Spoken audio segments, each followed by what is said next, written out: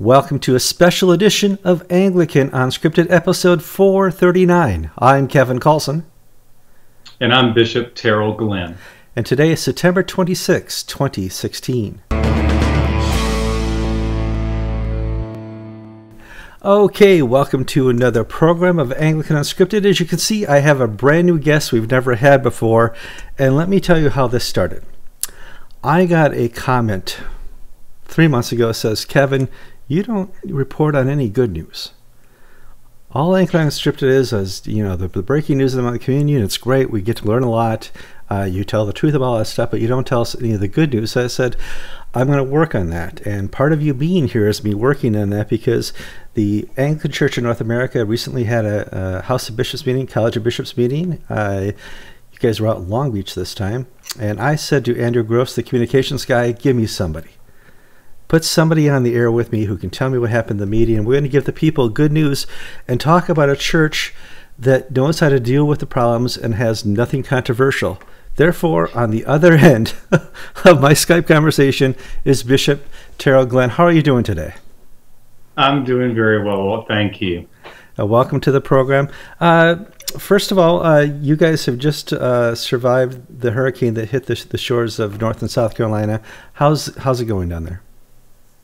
Well, thank you for asking, and thank you for your prayers. We in the Charleston area are doing very well. We're very blessed to have been spared, but we grieve for our brothers and sisters further up the coast and certainly in North Carolina who have been just deluged with water and wind, and now water that went inland's coming back out at them, going back to the sea, and the flooding is tremendous, and that flooding is now making its way into parts of South Carolina as well. So there's a lot of work to be done to help rebuild and restore, and so we're glad that people are praying.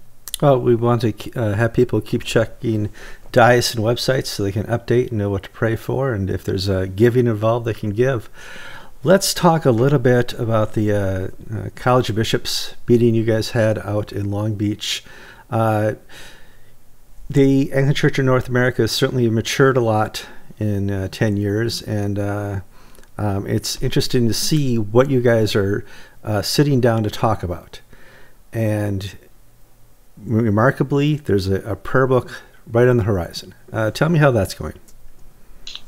Well, the work on the prayer book is going very, very well. We're getting very close to the conclusion of the preparation to be able to have the prayer book ready by the assembly.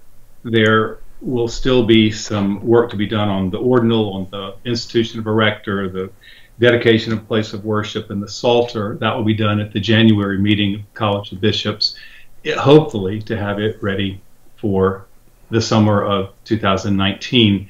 We're still taking comments on those last sections up till the 1st of November. So hopefully anyone who looks and reads and wants to make comment, they do that in the appropriate ways to the task force so that those comments can be taken into consideration and brought in to the discussion.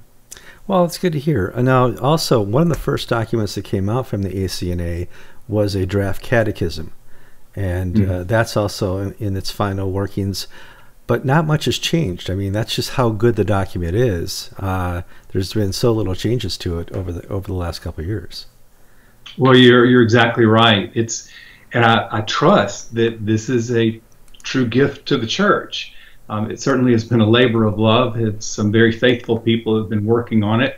Our work in Long Beach most recently was simply to make a few changes, to suggest a few extra passages of scripture to add to some of the parts, but not much other substantive change was made. I was talking to another bishop and said we had to do something that showed that we at least participated because it was such a good document. We had to show that we at least did something. So no, it's true. It's one of those things where obviously we had 2,000 years of experience, but it really showed up well on paper. Well, I certainly hope that parishes, dioceses can find good use, whether it's with confirmation classes being used for discipleship, taken as a whole or taken in part to teach various parts of the doctrine of the church, but to have a teaching tool like this in this day when what we, I think, are learning is that we had substituted good churchmanship for discipleship, and there's a difference. And so this allows us to focus even more intently on discipleship. Every time I end up in the Carolinas, I end up talking to a bishop about non-geographical dioceses. And because, well, in South Carolina, there's 6 bishops overseeing this geographical area. And the topic is, well, when are you guys going to discuss it in the College of Bishops? So we discuss it all the time, just not officially. And I said, well, I see it came up this time. I thought I'd talk to you about it because you are a bishop in the Carolinas. I'm sure that affects you. Let's talk a little bit about, explain to people what a non-geographical diocese is first. Well, a non-geographical diocese can be one of several things. It can, by definition, it's a diocese that is not defined by a specific geography, whether that is a state or a half of a state or any known geography. Mm-hmm. It could be a regional diocese, one that goes well beyond the borders of a state and takes in like the eastern seaboard or the mid-Atlantic. Or it could be more of an affinity diocese. We saw many of those types of dioceses or networks in the formation of the ACNA when different jurisdictions came together, bringing their particular ecclesiologies and certainly their organizational structures to the table. And in the formation of the ACNA, the desire was as best as possible to honor those, to find a way at least to begin, though we acknowledged then this will not be the way we'll operate forever because it won't work if we try it. But we also know that there's a season, however long that is going to be, there will be a season when we will have both geographic and non-geographic, whether those are just large regional dioceses or affinity-based dioceses, mixed together doing mission as the Anglican Church in North America. Well, I'm sure this is a topic that never comes up in the Diocese of Pittsburgh, but down in the Carolinas, you guys deal with kind of stumbling over each other quite a bit. What are some of the discussions like in this? Well, probably the best way to put it is that we had our first formal discussion at our meeting in Long Beach. Mm-hmm. So it was a great meeting. It was putting on the table questions that people had, really checking in with each other to make sure everybody understood what the breadth of this was, but probably most importantly, having discussion about what is the best way forward? What do we look for to create greater cohesiveness, greater unity? What are the things that will be required of us to do that? And we all acknowledge that there needs to be an even greater level of communication, a greater level of cooperation, especially around church planting, to be able to communicate with all who are involved in a particular geographic area by a decision to plant, so that those aren't made as unilateral decisions, but instead are cooperative. Now, is the goal one day to have just geographical dioceses, or is the goal just to work together? Well, I would say right now the goal is to work together because, again, when I say that it was the first formal discussion we had, we certainly have had plenty of parking lot conversation about it. And some of that conversation has been very, very fruitful. But it was very much time, and the Archbishop, in his wisdom, said, let's spend some time to begin the conversation, to define terms, to begin, in fact, to talk about what is the preferred future, and to walk through it in a careful way so that we can be thorough rather than rush into a decision that when we look back over our shoulders, we realize we forgot 4 different situations. So that we began the conversation. I can't say that there was a decision to, by a certain date, to have all geographic dioceses, because we didn't make that decision. We don't believe we're at the point of making that kind of a decision, as we still understand the realities of what's on the ground and how we'll work together to get to a more cohesive, unified, Anglicanism in North America.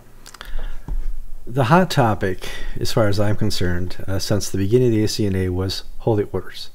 How is the ACNA going to deal with this as a structure? Are they going to tackle it one day and make hard decisions? Or do they really know who they are? Or will they discover who they are in the discussion of holy orders? And obviously there's a task force to put together. And the bishops had a meeting in Canada last year, was it? A year ago. A year ago. Where you guys sat down and you had tough discussions about it. We're not going to talk about it because it's conclave-based discussions. But in that, I think the ACNA learned that you're not binary on the issue. You're not all one side or the other. There's a lot of gray area in that. And I see that you discussed this issue again at this House of Bishops. Any update? Well, the update is that the conversation is far from over. Yeah, sure. In terms of the bishops knowing that we have the responsibility of providing to the best of our ability biblical, faithful, orthodox teaching on all matters, including holy orders. But we also do that in the context not just as being a solitary province, but also being members of GAFCON, where there is the same diversity of theological understanding of holy orders. And so we know that any conversation we have, we don't do in isolation, and that we also want to do it in participation with our GAFCON brothers and sisters. That being said, it's much like the Anglican Unity Task Force's work with the overlapping jurisdictions. Last fall was the first formal conversation we had in response to the work that was done by the Holy Orders Task Force. And you summed it up very well.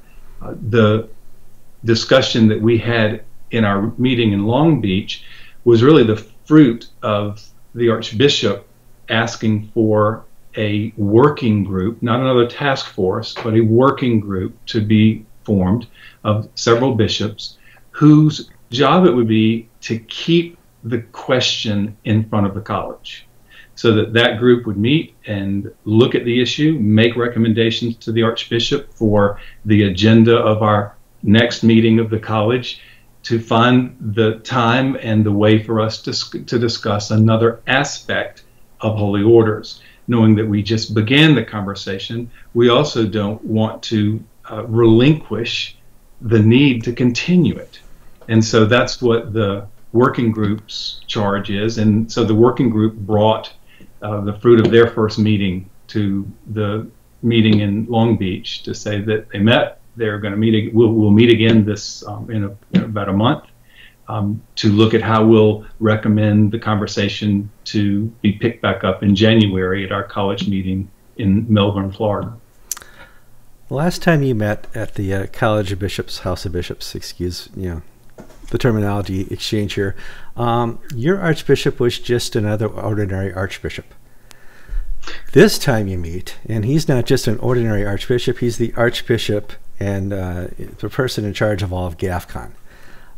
Does that add a little bit more intensity to the room? I don't know what you're talking about now. Yeah, I know what. It changes a good bit for us. But in many, many good ways. It certainly presents challenges. Obviously, he has been chosen by the GAFCON primates to step in beginning in April of 2019. As you know, we actually have an election for a new Archbishop in the summer of 2019 at our assembly at Christ Church, Plano. And so without presuming anything, we talked about what would the impact be, or how do we presume that we'll be impacted as a province if, in fact, the Archbishop were to be reelected and he would be continuing that role as chairman of GAFCON.